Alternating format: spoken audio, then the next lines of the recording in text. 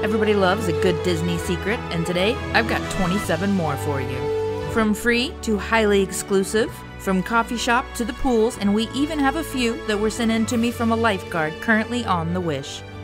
Number 1. You can get a free character call when you book your cruise. Character calls are complimentary, pre-recorded phone calls from select Disney characters wishing you well on your sailing. They're a fun way to get the entire family excited about an approaching Disney cruise vacation. Once you've booked, just go into your reservations, request the call, you get to personalize it with a couple of details, and watch for an 800 number at the time you specify.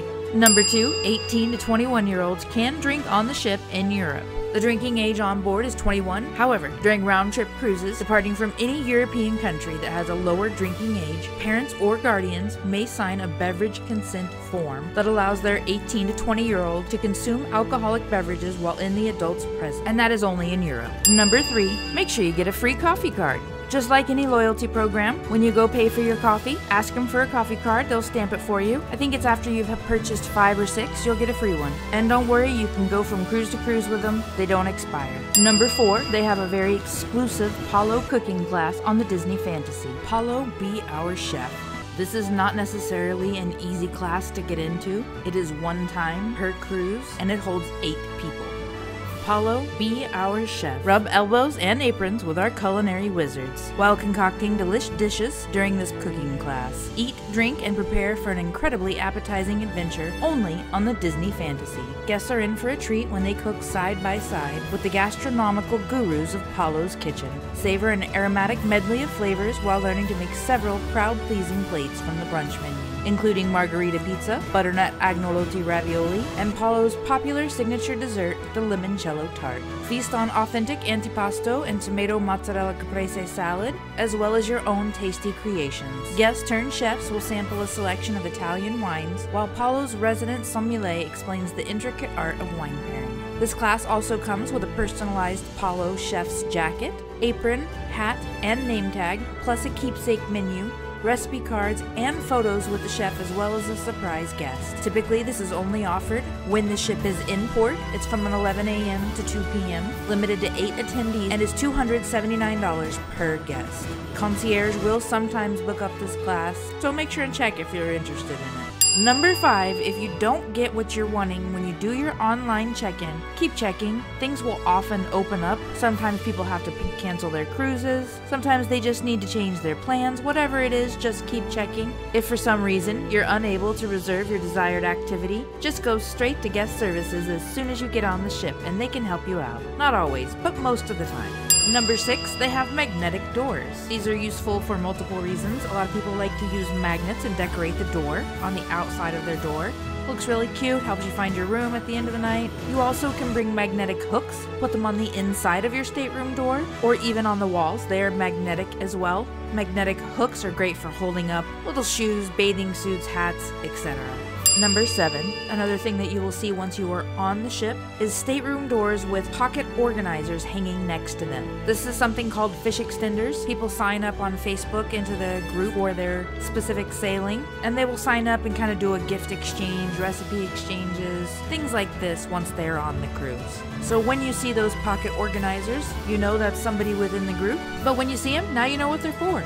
Number 8, make sure you stay at port with a view of the ship. It's so amazing. You're gonna probably pay for a hotel room anyway. Spend a little bit more, get right up close to the port. That way when you get up in the morning, you can see the ship from your hotel room. It's so cool. Make sure you request a port view from the hotel as well. I would do that in advance, and when you arrive. That's just a lot of fun though. Number 9 is Remy's Petites Délices. That's definitely not how you say it, but I think that's as close as I'm probably gonna get. Remy is the French-inspired restaurant on the Dream and the Fantasy. This is only available on the first evening. The combination of a sophisticated adult-only setting, impeccable service, and elegant dishes developed by 3 Michelin-starred chef Arnaud Lallement and award-winning chef Scott Hunnell are unparalleled. This experience is designed to provide a taste of Remy, where adult guests travel throughout the restaurant to sample small plates of Remy's gourmet cuisine and fine wine. It is offered during the early evening hours on the first day of each cruise and is hosted by the executive chef, who serves as an Epicurean guide for this 6-course culinary journey. Oh, and it's even got a little example of the menu following the first course of blinis with Californian caviar and champagne in Remy's spectacular wine room. For the next 4 courses, guests move through the main dining room where they are presented with superb French-inspired dishes from the restaurant's seasonal menu, such as grilled salmon with smoked salmon cream and Kobe beef with turnip and potato gratin. This unique tasting opportunity concludes with a sophisticated dessert and the final wine pairing in the private chef's table dining room. I remember seeing that as approximately $79 per person. I would not be surprised if it does cost more now. Number 10, they have iPhone messaging. Obviously you can use this on the ship, but you can also use this to message loved ones back at home. It's not something you need to sign up for, it's just iPhone to iPhone. Make sure you do have your correct airplane mode settings, etc. that you will need on the ship. And it's not something that they say is offered, so I don't know if they're going to keep having that accessibility or not, but when we went in October 2021, it was available. Number 11, and this is a lot of fun, teens have their own spa. At the Chill Spa, teens are invited to indulge in soothing beauty treatments created just for them. The Chill Spa is on the first 4 ships, designed exclusively for guests ages 13 through 17. This oasis is located inside the Senses Spa and Salon. That's pretty fun. They have hair care, facials, massages, manicures, typical services. Number 12, you can now tip room service inside the Navigator app. The Navigator app that you're going to need on your phone. You'll use it for reservations, check-ins.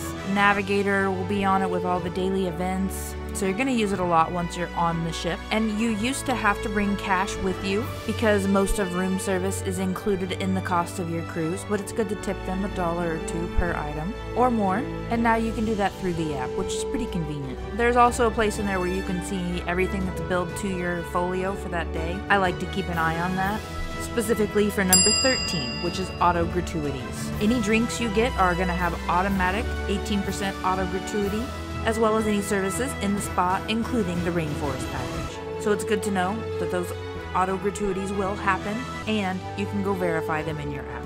One other thing for tipping, number 14, from what I've heard, no other cruise line does this. They will bring you kind of a punch-out card and envelopes on the last night of the cruise. This is going to be for the tips for your service team. That's going to include your room host and your 3 servers at dinner. The breakdowns are in there. If you want to prepay those, you can do that. If you want to add more at the end, you can do that. They really do work for these tips, and they seem minimal. The $13.50 per day broke out between all 4 of them. It's just not a lot. That is per person, but still, we like to add some cash in at the end as well. Number 15, also about that Navigator, is that it's on the TV as well. It's going to have all the events and activities for the day in your phone, but if you want to see it a little larger, it's also available on the TV. Last time we went, they did not have paper ones at all, so make sure you have that downloaded when you get to the ship. And it really is fun to download it before because it's got a countdown that's fun to watch. Number 16, one other thing we really like to have in the stateroom is a pop-up hamper. Throw that in your closet. When you're done with clothes, throw them in there. When it's full, throw them in another bag and pack them back up. And pro tip, if you use packing cubes, you can pack them when you get home, remove them from your suitcase, toss them in the drawer. It doesn't get much easier than that. Also, we like to unpack the first day we get there. That way it's already done. Just makes the cruise a lot more fun. Number 17, you can get free cocktails. Specifically, 7-night and longer cruises will have a formal night, and they will have a captain's reception. This is before both seatings, and they will have cocktails going around in the atrium. So go grab one or 2. They used to also have free cocktails at the DVC presentations. They did not have those the last time I went, but you could check. And if you're a Castaway Key Gold member, then I'm sure you already know, any cruise that is 8 nights or longer will have a gold reception for gold level Castaway Club members, and there will typically be some alcohol at that as well. Number 18, when you're going to the pools, you do not need towels. Not only do you not need them for the pool, you will not need them for your port excursions either. When you get off the ship, they have towels right there that you can take with you, and you just make sure and bring them back with you. Throw them in the bin when you get back on. There are not a lot of cruise ships that do that, but Disney Cruise Line does. And over to the pools. This week, I received a message from Clare Marie McLaughlin, currently a lifeguard on the Disney Wish, and there's some tips in here that are really good. Number 19, the quietest time to swim slide is usually after 5. This is when most people are getting ready for the evening activities. Lines for slides are pretty much non-existent after 5 p.m. We have found that to be the case with the hot tubs as well. If you go around 5 p.m., nobody there. We like to do late dining. It's really nice to just go visit the hot tub before dinner. That's going to be a little different on the Wish because it only has one hot tub in general use spaces, and that is in the adult section. And number 20, I never realized this, but I'm definitely going to look when I get back on the ship so I know how they work. There are chair clips to keep your towels secured to your deck chairs. When you go out there, they typically have towels set up for you, or they're going to be rolled on the chair. Either way, now you know there's chair clips to help you out. Number 21, I'm going to quote this exactly because it's a great tip. Pool socks and wet shoes are great and can be worn on most of the slides. Sliders, flip-flops, and Crocs cannot. But regardless, some form of footwear is needed as the deck does become super hot under the sun. Thank you so much, Clare Marie McLaughlin, for those tips. Really useful. And a couple more for another day, of course. Number 22, yes, you can use that cool tiny human slide on the Disney Wish. It is only available to adults during open houses though, so make sure you know when those are. And don't use it any other time. We don't want to lose our slide privileges. Number 23, if you want a cabana on Castaway Cay, you better book concierge. Now that is not a rule, it's not a requirement, but it's almost always a fact. Cabanas are really hard to get on Castaway Cay unless you have booked concierge, and sometimes it's even hard to get one if you've booked concierge. You've got to book right when it opens up. People will do it within a minute and sometimes miss them. So very high in demand. You almost always have to be concierge in order to get one. And that is not a guarantee you will. Number 24, they have a 5K on Castaway Cay. From what I have heard, they are not doing the 5K again yet, but it is on Castaway Cay. You would book it once you are already on the ship. It is a free run and you do get a medal at the end. I have seen that you can just go and run it on your own if you want.